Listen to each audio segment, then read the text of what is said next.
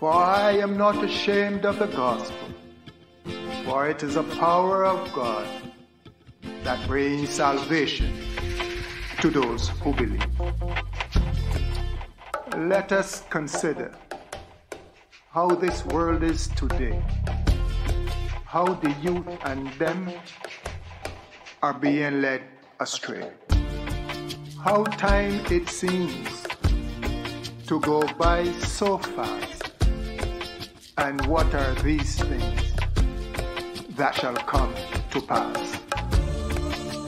Friends, we should lift up our heads real high.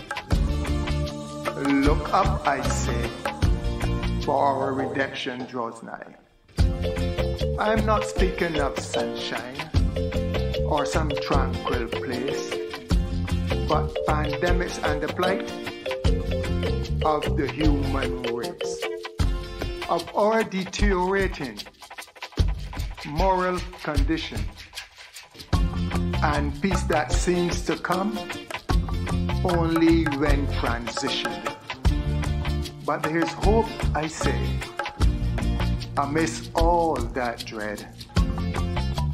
Look up, my friends, lift up your head.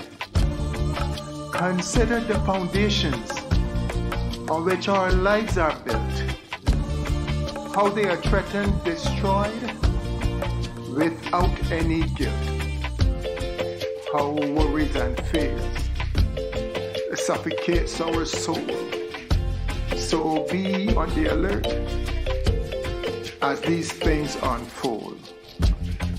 Though dark be our days and the road ahead, look up, I say, lift up your head. Not in desperation or when our days are done, but in hope, I say, our redemption has come. And not for some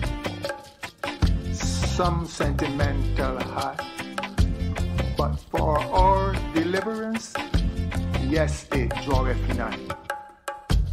When tempted to give up or believe you are done, hope is on its way. The rescuer has come. He requires a broken spirit and a contrite heart as the true sacrifice for a brand new start.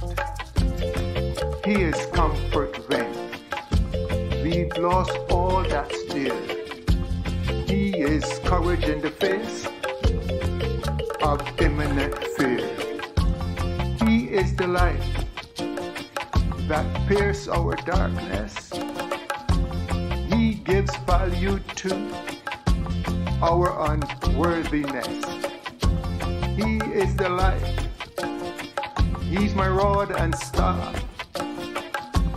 He brings purpose to here and now and the aftermath.